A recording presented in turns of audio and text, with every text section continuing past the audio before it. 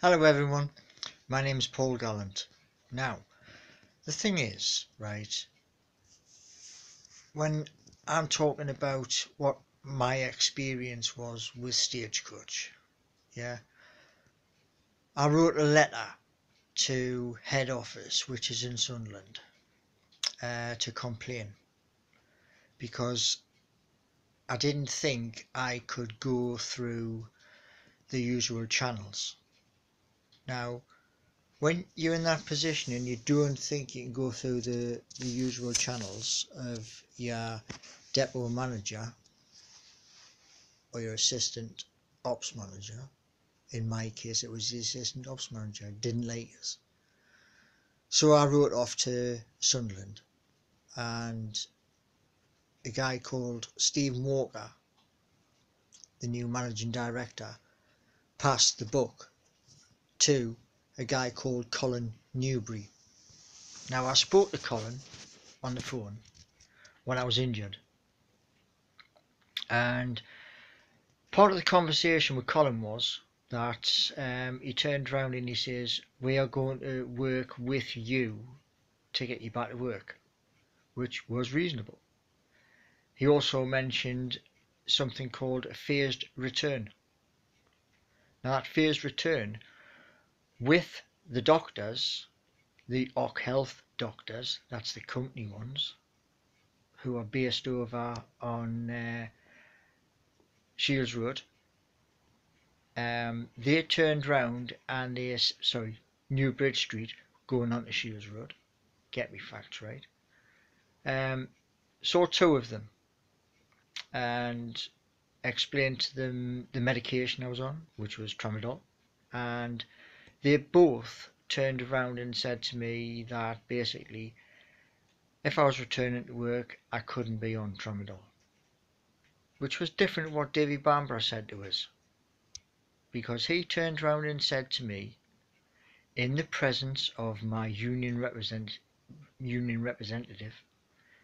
there's 12 drivers already on that, including him, because he showed me his tramadol.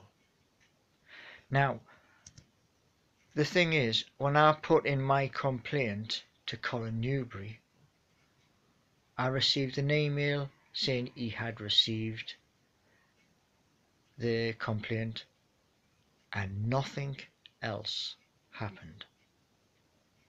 I carried on working until my injury on the 27th of March of 2017, and when I went off on the sick, I was called in, and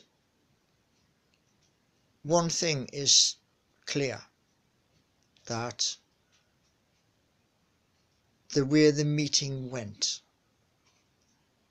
on that particular day, or you're having a laugh. Well, to be totally honest, when you have very restrictive movement of your right arm, you're not having a laugh.